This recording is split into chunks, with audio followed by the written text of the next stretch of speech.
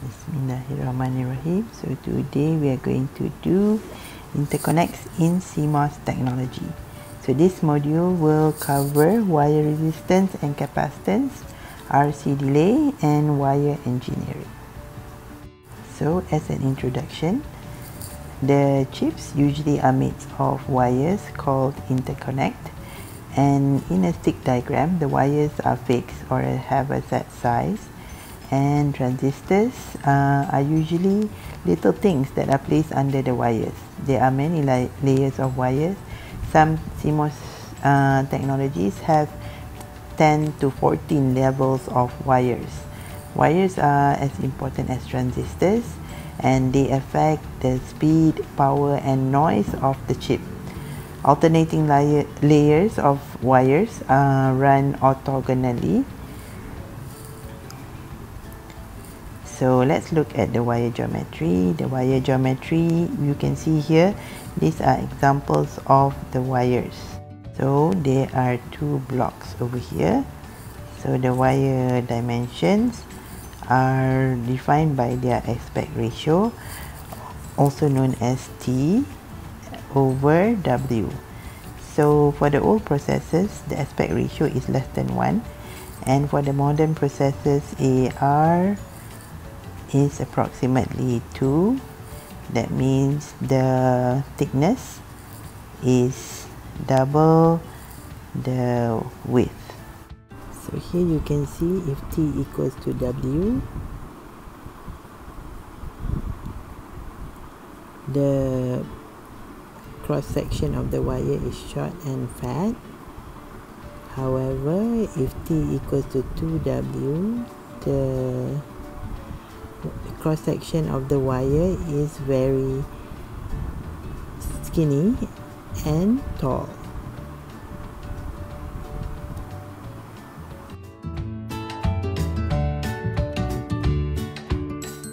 Okay, so here it means that modern processors, they try to pack in as many skinny wires as possible. Let's look at an example of a CMOS technology. This is an example of an AMI 0.6 micrometer process, and it has 3 metal layers.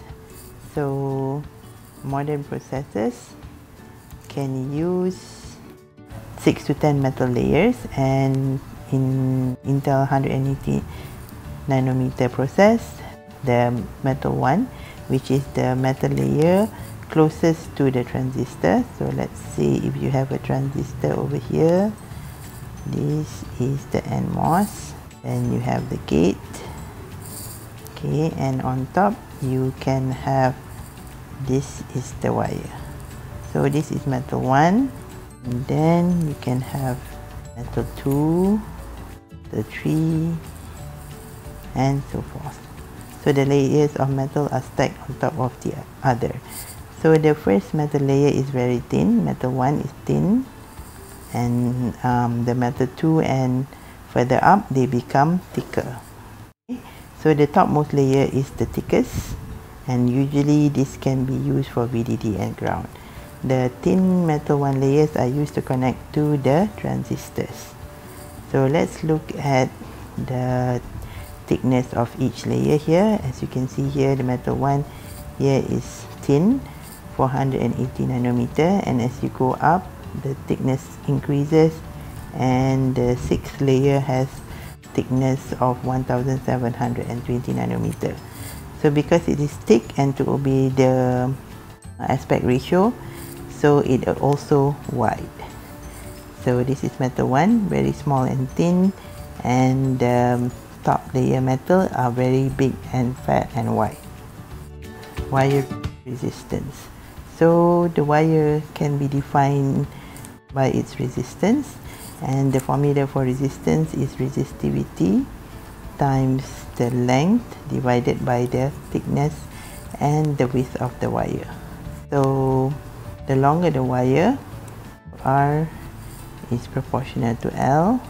So the longer the wire, the higher the resistor, and the thinner the wire, the number of electrons that are traveling is less, Because of this, the resistance becomes higher.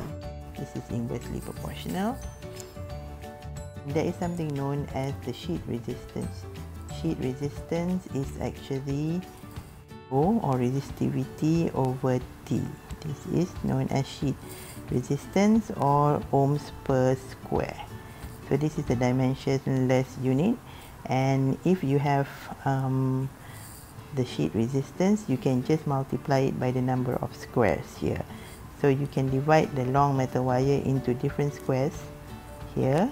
So for example, here there is 4 blocks.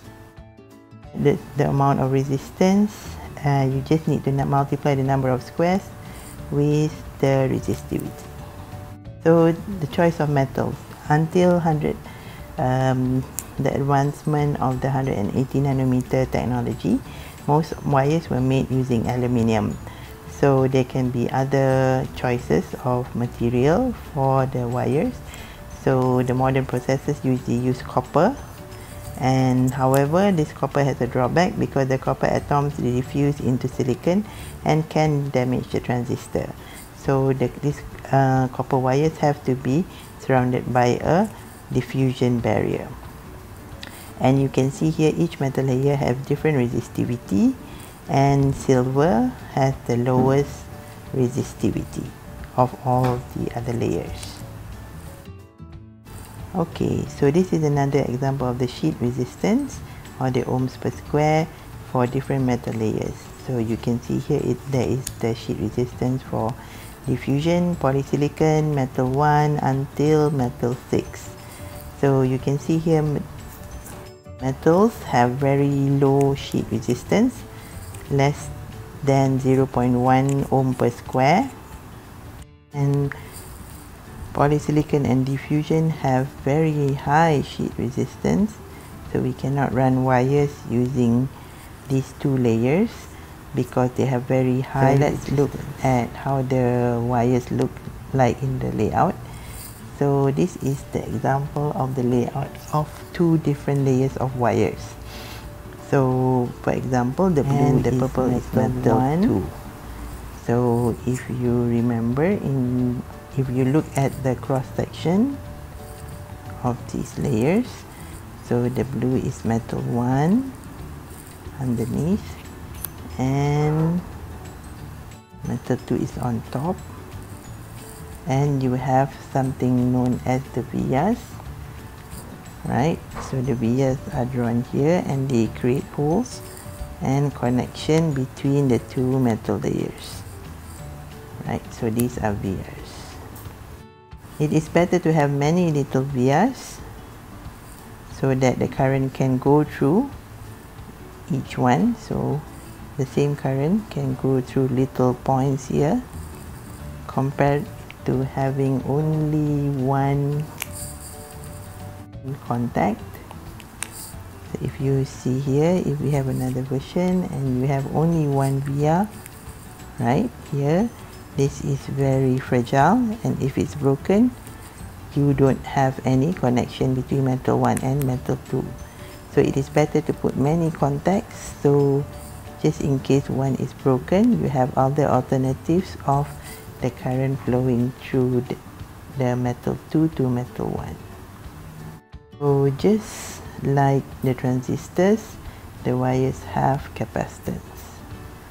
So the wire capacitance is given per unit length, and see here capacitance, the formula for capacitance is equal to C epsilon A over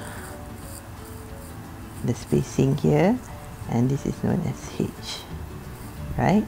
So if you have a different metal layers, so let's say this is metal 1, metal 2, metal 3. So capacitance is present between two metal layers. So, and this is a dielectric. In between is a dielectric. And you can see here, if there are many adjacent metal layers, you can have capacitance on the top, at the bottom, the adjacent capacitance. So there are 4 different capacitance which are to its neighbors. That means to the layers above and also to layers below. So the total capacitance for one single wire is actually a summation of the top capacitance with the bottom capacitance and the two adjacent capacitance.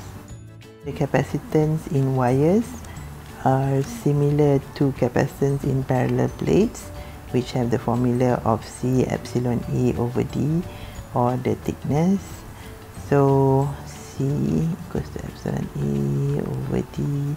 So C is proportional to A and C is inversely proportional to D. So if you increase A, they increase the area, the capacitor increases, and if you increase the distance between two parallel plates, the capacitance decreases. Okay, the dielectric constant is actually the dielectric between the two metal layers, and this is the dielectric, which is 3.9 for silicon dioxide. Silicon dioxide is normally put between the two metal layers in CMOS to isolate between the two metal layers. So it's usually silicon oxide. Current technologies are starting to use lower K dielectric. So if you can see, capacitance is proportional to epsilon, or the permittivity. So if the permittivity or the low K dielectrics, they have epsilon which are low, so then the capacitance value is also low. So ideally we want a low capacitance because the delay tau is related to the resistance and the capacitance. So we want low C so that we can reduce the delay.